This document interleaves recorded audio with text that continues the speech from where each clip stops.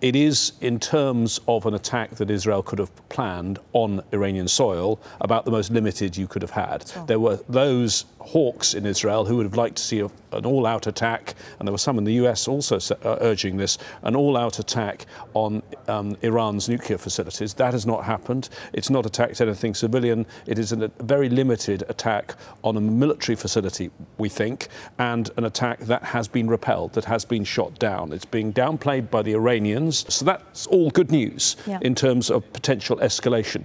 The thing to worry about is this was an attack on Iranian soil, and Iran had made statements about that before. They said any further military action by Israel will be met by an immediate response on a massive scale, or maximum level, I think were the words of the foreign minister speaking at the UN just hours before this attack. I think there'll now be lots of back channels being worked, because remember, the US and Iran don't talk to each other, but there are other intermediaries, other countries that do talk to both sides. Look, I think, to the Turks, look to the Gulf countries, and in particular Oman has been the place that's been an important back channel between the US and Iran in the past.